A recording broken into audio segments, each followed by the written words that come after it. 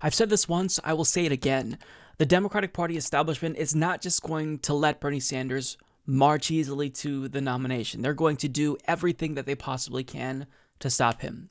Now, there's an article in the Daily Beast that basically talks about how Democratic Party operatives are doing everything they can to convince other individuals, namely big donors, to create some type of coordinated campaign to attack Bernie Sanders. But the donors don't necessarily want to do that yet because I think they probably realize that this could backfire tremendously. If you attack Bernie Sanders, then we will respond by giving him more of our money, so that way he could counter these attacks. So the establishment is getting desperate, but nonetheless, Wall Street goon Steve Ratner, who is also a Democratic Party mega donor, confirmed that, we were right all along. There is some type of coordinated campaign to stop Bernie Sanders if he does emerge victorious in Iowa and New Hampshire. We don't necessarily know what that's going to look like. Nonetheless, it's happening. Take a look. The more that Bernie Sanders rises, the more, and I see this very much now happening already among my activist Democratic friends, the more people are getting scared about a Bernie Sanders candidacy for two reasons. First, because they think he'll lose, and second, they think if he wins, he'll implement the kinds of policies that I outlined a few minutes ago, which are so far away from the center of the Democratic Party. So there's a lot of activity around trying to, quote, stop Bernie, although it isn't called by that just yet. And that's and Mike Bloomberg could well play a role in that as an alternative to Bernie Sanders. But as you also point out, for that to happen, Biden has to, in effect, not do as well as people expect, whether it's second, third, or fourth. Biden has to weaken in the course of these first four early primaries. If Biden wins Iowa and then New Hampshire, let's say, and he's obviously strong in Nevada, strong in South Carolina, it may well be game over. So this is the least surprising news ever. We already knew that there were efforts to form some type of group, a super PAC, something to go after Bernie Sanders, because, Joe Biden and Pete Buttigieg and Amy Klobuchar, they can't necessarily go after him directly, even though they're doing that. But this kind of, this damages the facade of unity that the Democratic Party establishment has been trying to maintain. So you have outside groups trying to spend to defeat Bernie Sanders themselves. But again, this is a risky move because they know how enthusiastic Bernie's base is, and whatever they try to throw up, any barriers that they put up to stop him, we will respond accordingly, right? So you may have some Democratic donor who bites and spends $5 to $10 million on ad buys to defeat Bernie Sanders. But then guess what we're going to do?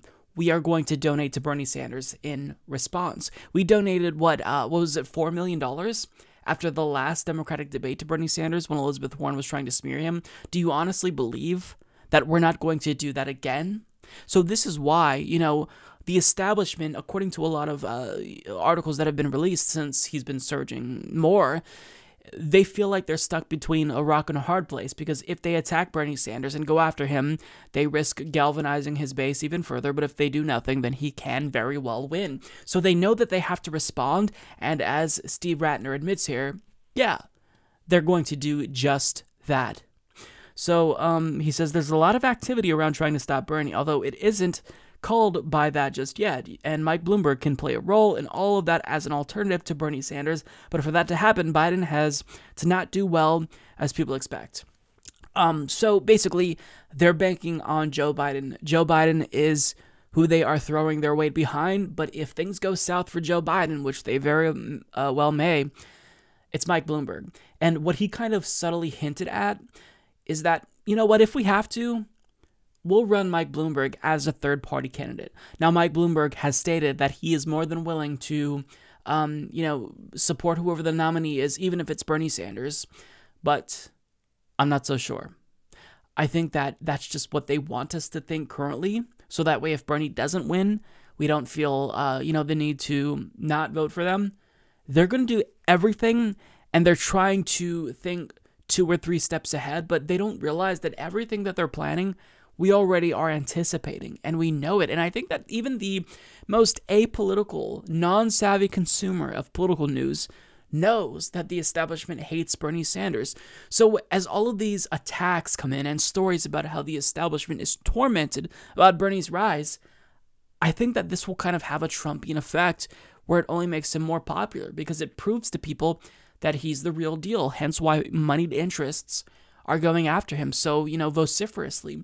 Now, what this really does say is that this unity, facade, I guess, if you want to call it that the establishment has been trying to put up is bullshit. It is the facade that we all thought that it was, because whenever there was someone like Pete Buttigieg or Joe Biden or Elizabeth Warren who was doing great in poll after poll, we were told to unify. There was even talk that maybe Bernie Sanders should drop out and support Elizabeth Warren so, we don't split the progressive vote and she's stronger and, going up in a general. But now, all of a sudden, that Bernie Sanders may very well be the nominee. Are they screaming unity? Of course they're not. Now we're seeing individuals like Hillary Clinton come out of hiding to attack Bernie Sanders. We see attack after attack on not just Bernie Sanders, but his supporters.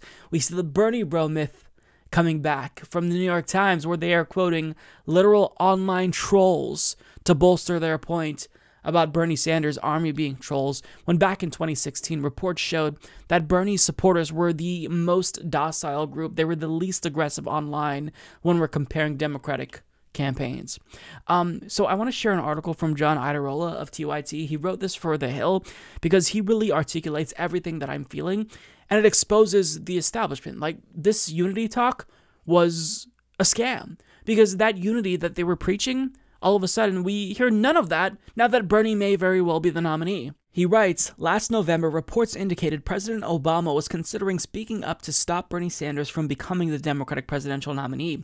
Leaks from just this week indicate he is once again considering doing so. Obama's former campaign manager, Jim Messina, spent this last week attacking the frontrunner as the worst candidate, defying both logic and all public polling.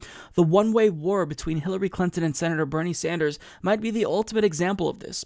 Earlier this week, Hillary Clinton's latest vicious attacks against Sanders continued a pattern of behavior we've seen repeatedly for years. Let's briefly note that every word of Hillary Clinton's petty attack was untrue. Quote, nobody likes him? Not only do people like Senator Sanders, but he regularly polls as the most popular politician in the country. He's certainly the most popular senator, and despite the centrist war cry that he's not even a real Democrat, he has the highest favorability rating of any candidate pursuing the presidency. But I digress. Where is the unity in these constant attacks? Where is the concern that these smears will eventually weaken Bernie Sanders in the general election if he becomes the nominee?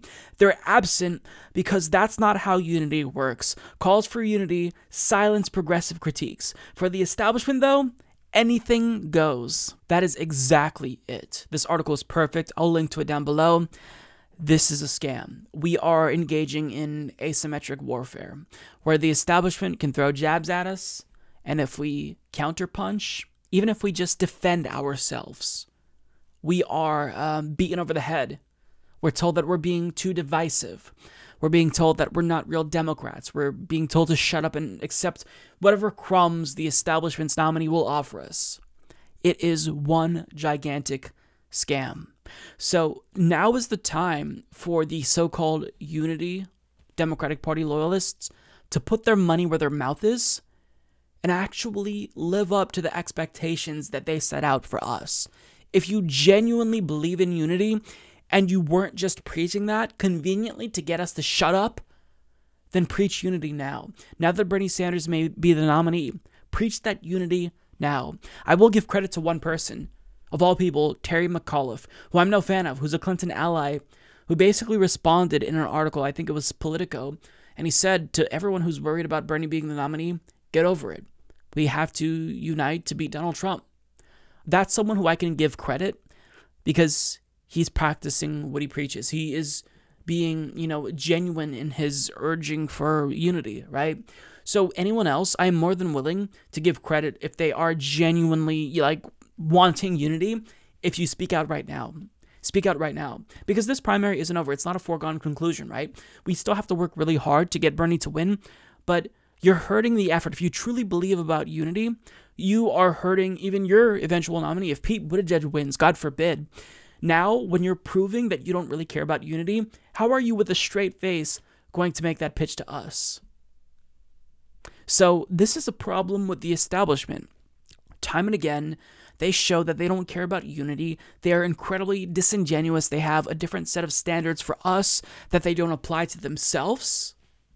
They claim to care about transphobia, for example, and harp on Bernie Sanders when he, elevates the Joe Rogan endorsement, but then they embrace Hillary Clinton with open arms, as she has made very transphobic statements that are harmful to the trans community. Like, everything that they say, it's all bullshit, and they're really exposing themselves as the frauds that they are. Now, we already knew that. Bernie supporters knew that they were frauds, but the problem for them is that more, apolitical people who don't follow politics like you and I as closely, they're even realizing that the Democratic establishment is frauds. So if they truly care about beating Republicans, now is the time when they still say that they are committed to unity. Put up or shut up.